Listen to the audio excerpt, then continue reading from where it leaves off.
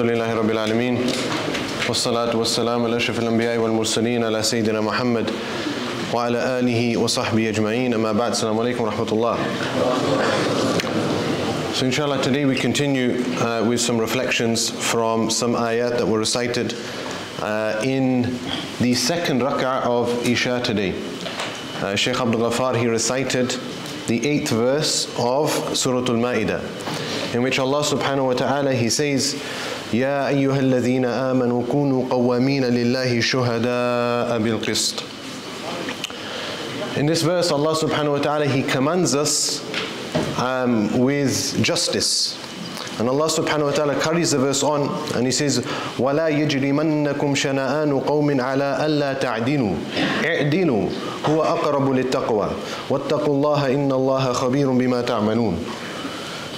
Allah subhanahu wa ta'ala in this verse is touching on the concept of justice. And Allah subhanahu wa ta'ala says, O you who believe, be persistently standing for justice, continuously standing for justice, time and time standing for justice, witnesses in justice. And do not let a hatred of a people prevent you from being just. Be just, that is nearer to taqwa, to piety, to righteousness. And fear Allah, be conscious of Allah subhanahu wa ta'ala. Indeed, Allah subhanahu wa ta'ala is well acquainted with what you do. So the concept of justice, of course, is touched on earlier in the Quran as well.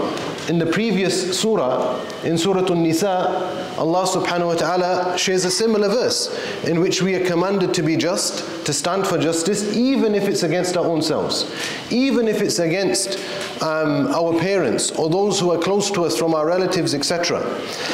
And here we learn two important principles. Number one is that in Surah An-Nisa, when Allah subhanahu wa ta'ala commands us to be just, even if it's against our own selves or our parents or those who are close to us, here Allah subhanahu wa ta'ala is teaching us that don't let your biases towards somebody prevent you from being just.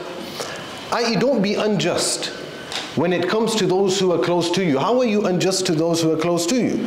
You might allow your love for somebody to push you in a way or to act in a way which is unjust. So for example, when it comes to inheritance, you have a child that you love, and that love for that child, you're saying that this child will get more than the other child. This is unjust.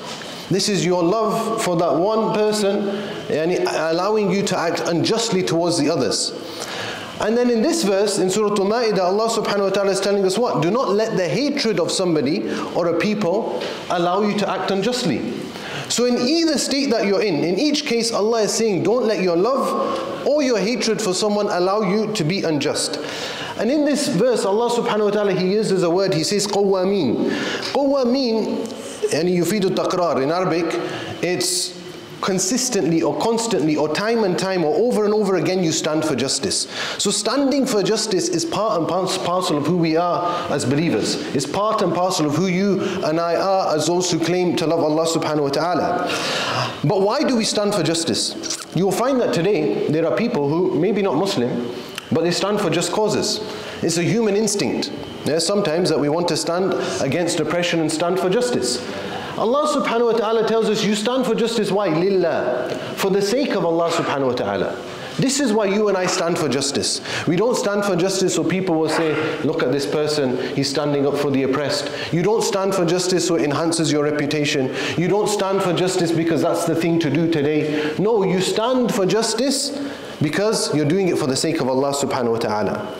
Now, of course, prior to revelation, you have to understand that these ayat are being revealed at a time in which, of course, Islam is being established and concepts and foundational principles are being established. But prior to this, prior to revelation, we know that Makkah was an unjust society. The weak were oppressed, the weak weren't given their rights, and those who were wealthy and noble and came from big tribes and noble tribes would be let off if they did something unjust. So it's a very unjust society, and there are many incidents from the seerah that prove this. One I'll share with you very briefly is Hilf al-Fudul. What is Hilf al-Fudul? So there was a man from the Zubayr tribe, which was a Yemeni tribe, and it was a low-class tribe. He was in Mecca just before the Hajj season, and he entered into a transaction with one of the chiefs of Quraysh, whose name was Al-As ibn Wa'il. And Al-As ibn Wa'il, he said, I will pay you after Hajj. So the time came for payment after Hajj. Yes, the man, he goes and he wants his payment. What happens? As he's asking for his payment, Al-As ibn Wa'il just keeps pushing him off. Yeah, come back tomorrow, we'll sort it out, we'll sort it out. And he's just pushing him off. And he wasn't giving him his right. So the man then went to the different tribes, the Banu Hashim, the Banu Abdul Mataf, and he's asking for his right. And what are they going to do? They basically say that, look, there's not much we can do. Again, they push him off. This is one of the chiefs of Quraysh. What are we supposed to say to him? So then the man, he goes to the Kaaba. And when he's at the Kaaba, he starts to recite poetry. Poetry which talk about the injustice that was committed against him, how his rights not being fulfilled, etc. And he's publicly announcing this. Now that was the day you would get that was the way you would get your message out. In the olden days, there was no, TikTok and Instagram and, you put a message out there and it goes all around the world. No. The way you'd get your message out is you go to the Kaaba and you'd recite some poetry. Subhanallah. So one of the leaders of Quraysh, Zubayr ibn Abdul Muttalib, he then gathered the other leaders and they met in the house of Abdullah ibn Jad'an and they entered into a treaty. And they said that we are going to support the oppressed over the oppressor, no matter who the oppressor is. Even if the oppressor is one of the leaders, one of the chiefs, we're going to support the oppressed. This was a pact that was made prior to revelation. The Prophet ﷺ, he said, hadith in Bukhari, he said, I witnessed in the house of Abdullah ibn Jad'an a treaty that if I was asked to uphold it in Islam, I would uphold it. What was that treaty? This treaty of Hilf al-Fudul. Why? Because that was a treaty which sought to abolish injustice. So the Prophet ﷺ was always there to promote justice and to stand against injustice. And the Prophet ﷺ himself, he embodied it. Now today, it's very easy for us to talk about justice and say we need to be just, etc. But let me put this to you. If somebody committed a theft against your neighbor, you would want justice to be applied.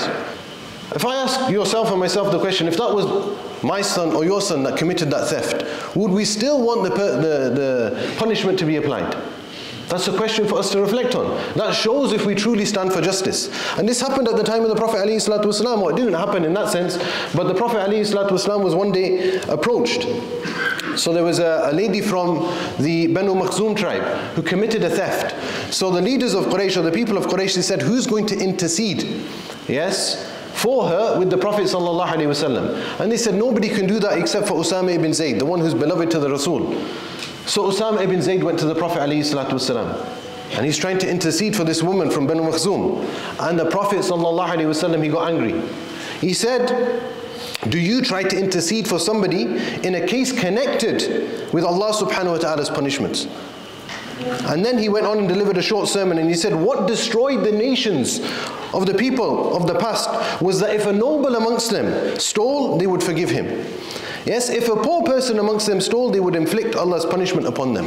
And then he said the famous statement. He said, لو أن فاطمة ابنة محمد سرقت لقطعت يدها. He said, if Fatima, the daughter of Muhammad, his own daughter, was to steal, I would apply the punishment to her. The punishment would be applied to her. This is the principle of justice that the Prophet ﷺ was embodying, my dear brothers and sisters, within the companions and within the Muslims. And sometimes when we think of justice, we think it only applies to the rulers and the leaders. The truth is it applies to you and I.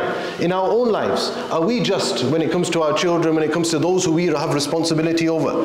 Yes? When it comes to, you might be an employer, are you just with your employees? Are you just with your colleagues? Justice applies to each and every one of us, my dear brothers and sisters. And when we don't stand for justice, then corruption will spread on earth. Destruction will spread on earth. And this is what we see today, and I'll end on this. There's a parable that's given, a famous parable of the three bulls and the lion. You're thinking, when you started off on justice and Quran ayat, and you're ending up on bulls and a lion. But bear with me, inshallah. So there's this parable that's given that there were 3 bulls and a lion, and this lion wanted to kill the bulls. He wanted to eat the bulls. But he realizes that I can't just go to the 3 bulls, they'll overpower me. So what does he do? He decides to befriend the bulls. He becomes friends with them. And one day he approaches, so the 3 bulls are the brown, the black, and the white. One day he approaches the brown bull and the black bull. And he says to them that, look, you know this white bull stands out. This white bull is going to cause you guys problems. Why don't you let me take care of the white bull for you? Yeah, so the black bull and the brown bull, they think, you know, it makes sense. And he's going to cause us problems, stands out, etc. So they say, okay. So the lion goes, attacks the white bull, kills the white bull. Then a short time later comes back and he approaches the brown bull. Says to the brown bull, you know you're the real bull. You're the bull who should have all of this. You're the strong bull. He says, you know the black bull might try something in the future. Why don't you let me take care of the black bull for you, and then everything you see is all yours. So what do you think the brown bull says? The brown bull says, yeah, that makes sense. Yeah, true, the black bull might do something in the future, and if he takes care of him, I have all of this. So he says, okay. So the lion goes and kills the black bull. And then a short time later, he comes back to the brown bull. And this time he's not nice and coming back in the same manner. The brown bull realizes what's happened. He's coming now for the brown bull. And before the brown bull is killed, he makes a statement. He says, "Ukiltu yawma ukila thawrul abyad." He said, I was killed the day the white bull was killed. I signed my own death warrant the day the white bull was killed. What does that teach us? That you know, when you allow injustice to spread, when you allow oppression to spread, then it destroys everybody. What led to their demise is that they allowed that initial decision to allow injustice to spread. And for us, my dear brothers and sisters, what does it mean?